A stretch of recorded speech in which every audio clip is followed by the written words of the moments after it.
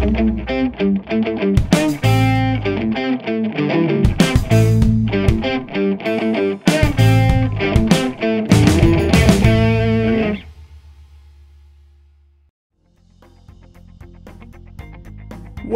to Oil Slip 101. My name is Joe and I'm going to walk you through how to fill out your oil slip.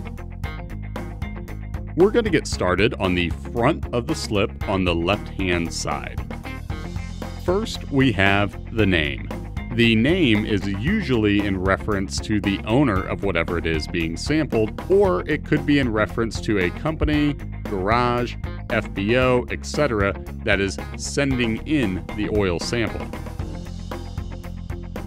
Next, we have the address. If you would like us to send more kits your way, be sure to include the address so we know where they need to go. Beneath address, we have the contact. If the account is already under your name, you can leave the contact field blank. If a company, garage, or FBO is sending in a sample, then the contact needs to be the name that we are addressing the report to. Below contact, we have the email. Be sure to include an email address if you would like to get the report as quickly as possible. If email is not an option, we can also send you a hard copy or fax you the report. Next up, we have the engine make and model. If you are not sure what make or model of engine you have, we can at least give our best guess based on the vehicle year, make, and model. We ask for the engine, make, and model and information about the vehicle so we can provide averages specific to the engine type. Keep in mind that some vehicles have more than one engine option for the year and model of a particular car. So if you aren't sure of the engine make and model, but you do provide the vehicle information, we can at least give our best guess and plug in averages for comparison. If we need to update any of the clerical details, we can always do so. Just reach out via phone or email. And be sure to read the fine print regarding sample containers here at the very bottom on the left-hand side. If you would like us to send more kits your way, don't forget to check the box below. Now we're going to switch gears and look at the right-hand side of the slip, starting with unit ID. For most folks, this ends up being the year and model of whatever it is being sampled. However, you're going to want more specificity if you are, say, a shop that has a lot of vehicles come through that you're sending in samples from, or even if you're just an owner that owns more than one of the same thing. This is the field where we encourage creativity. Use of nicknames or a customer name, using something specific so that way we can be sure to keep all the sample history for a particular car, truck, etc. in the correct spot. Next up, we have the sample date. This is particularly important as we want to keep all of your samples from a particular engine or transmission in the correct chronological order.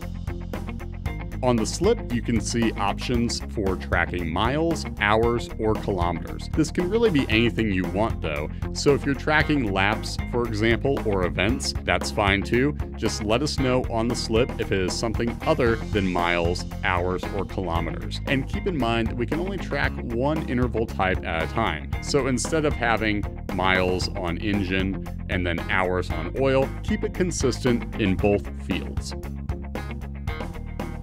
Next up, we have oil added between changes. Now, this is in reference to what you needed during the oil run. We're not interested in sump capacity. We want to know what you needed to add during the oil run that can speak to whether or not the elements are diluted by fresh oil, or if it looks like you might have an increase in oil consumption based on how much makeup oil you needed for this oil run, say compared to previous oil runs you've sampled in the past. Now on to the oil type. This is where you want to note the weight or grade of whatever oil it is that you're sampling. However, we want to know more than merely the weight, so instead of just putting, say, 5W30 for example, put the brand and the weight. The reason being, we want to know if, say for example, certain elements, such as sodium, speak to contamination being present, or if it looks like it's likely just additive depending on the brand that you put in. So if you added, for example, Mobil 1 5W30, write exactly that, and that way we can have specs for a 5W30 oil in place and let you know if we find evidence of contamination in the oil additives.